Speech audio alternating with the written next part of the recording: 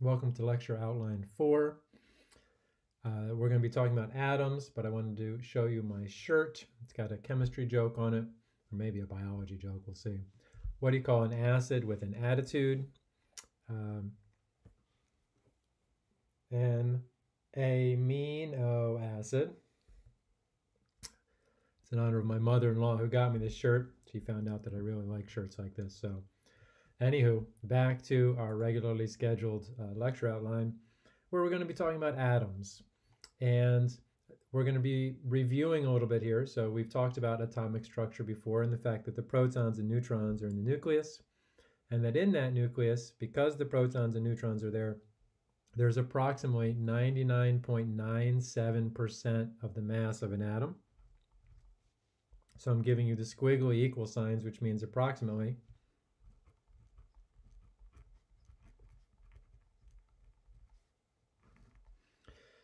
(99.97%) electrons are around the nucleus. So a picture of an atom blown up many times, because it's much smaller than this, is the atom has the electrons flying around in complicated shapes that we still have yet to talk about. And right inside it is the teeniest, tiniest little nucleus. And that nucleus, already drawn much bigger than it actually should be for this picture, has the protons and the neutrons. So that's something we've talked about before. Now, how do they know that? Well, and we're going to skip right to the actual theory of the atom that currently holds. And that was largely discovered, or one of the main pieces of evidence was from the Rutherford gold foil experiment. This is an experiment where they took a gold foil, which can be made mere atoms thick if you pound it and into very thin sheets. Just so, and it's shown here as one atom. I'm not quite sure it was that thin. And there's a screen here, and this screen is going to be basically photographic film. If something energy-like hits it, there'll be it'll light up and record it. And this is an alpha ray. And an alpha ray is something that you will most likely see again if you're taking second semester general chemistry. But an alpha ray is a ray of helium nuclei.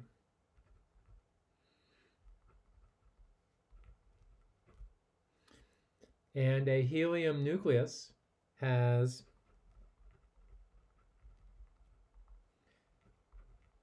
two protons and two neutrons. And it's a whole nother discussion about how they get an alpha ray. But what he did was he shot this through the foil, and the vast majority of the helium nuclei in the alpha ray went straight through and are right here on this image. A few of them were deflected, and approximately 1 in 8,000 was basically bounced off the gold foil directly back right in this area right here where the alpha ray was coming in. And that at the time was shocking. Rutherford was known to have said at the time that it's like you took a 15-inch artillery shell from the military and fired it at a piece of tissue paper, and it bounced back. The tissue paper was what they thought the atom was. It was actually called the bread pudding model, something that is pretty British, although I do enjoy a good bread pudding myself.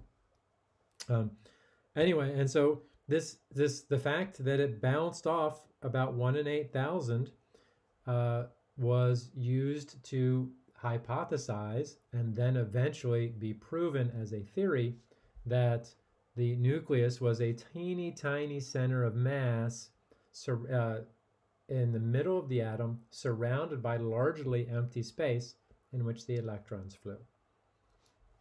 Pretty cool. Now, here's a little bit more information, a table of masses and charges for protons, neutrons, and electrons. And we're not so worried about the charge. These specific numbers, these are in C, coulombs. That's a physics term that you might run into. But we just want to know +1, -1, and neutral. And those are arbitrary terms. We just call them +1 and -1 because we like simple numbers. But the important thing is that, a couple things here noted. Proton mass is approximately equal to the neutron mass, and they're each approximately 1,800 times more mass than an electron has. And the proton and electron are attracted to each other. We might symbolize this by having a proton be a positive charge, an electron be a negative charge, and anything, oppositely charged is attracted to each other. And so let me just put E superscript minus for electron. P, a lowercase p typically, is our symbol for a proton. And then you might ask yourself, why doesn't the electron crash into the nucleus if they are oppositely charged? And that is a very good question. That is in one of the layers that is too deep for this class. It is too deep. To be honest, I don't even 100% understand it. I have learned to accept it though.